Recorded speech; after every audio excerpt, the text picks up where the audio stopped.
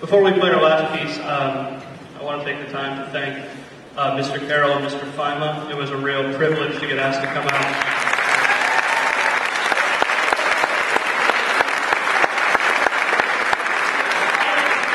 It was a real privilege to get asked to come out and play in this gorgeous hall.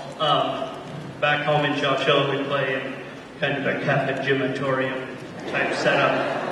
And while it's very nice, and we're really lucky to have a stage and everything to play on, it's nothing compared to this. And it's really special for me too. For those of you, there's a couple parents who might remember me. I actually came up through the Bullard Band program as a marching tech and a music instructor when I was in college. So to then leave and go out and have my own band and then get asked to come and perform with the wonderful ensembles that you have at Bullard, it's really very special for me. So I want to thank Mr. Carroll, Mr. Fima, and all of the Bullard band backers for giving me this opportunity.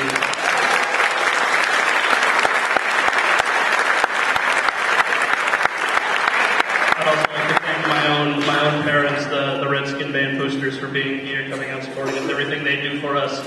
Even with a tiny little band like this, we spend gobs and gobs of our town's money so that we don't have to fork it out of our own pocket.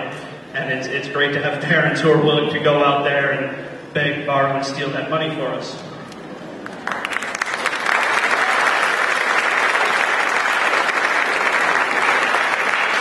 Our last piece is another piece that features a lot of solos.